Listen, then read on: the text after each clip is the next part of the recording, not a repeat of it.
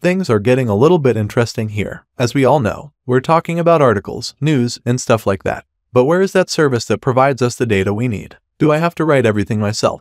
Absolutely no, because we're going to using the Retrofit package that uses the DO as a network client. The first thing we have to do is to create a folder called remote in the data source folder. Because later we want to work with the local database, we will also create folder called local. As we said, we will use the Retrofit package to request the server. We already made a video about it. Please watch it first and then come back here. Now we create a file called News API Service. Here we first define an abstract class called News API Service. This class is responsible for handling all the network call methods. Because Retrofit generates code, we must specify the .g file with part at the top of the file. In our case, it will be News API Service.g.dart. Also, we need to use REST API annotation and pass the API base URL to it, so the generator will know it's a Retrofit interface. To set the base URL, we create a folder called constants in core and then create a new file called constants inside it. Now here we define a string type variable named base URL and set the API URL. Now we go back to the News API Service class and set the base URL. Then also we need to create a factory constructor that accepts DO.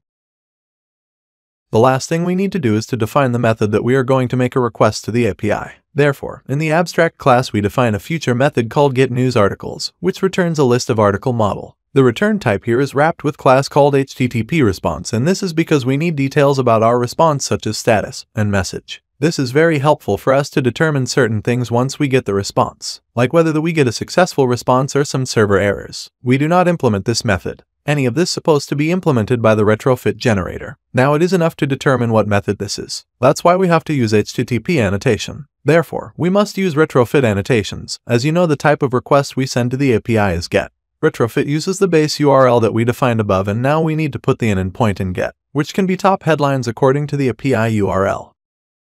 If we pay attention to the API URL, we can see that there are parameters such as API key, country, and categories. We must also set these parameters in our request. For this, in the getNewsArticles method, we set these parameters as input by using query annotation, so that when calling this method, we pass these three parameters to it. In this abstracted method, we're basically telling the Retrofit to generate a method for us that can internally uses the DO to make a get network call to an endpoint named top headlines with the base URL we provided at the top of the class, and also takes multiple query parameters as defined in the function's parameters. And that's it. We don't need to write anything else. To generate the code, run the following command in your terminal.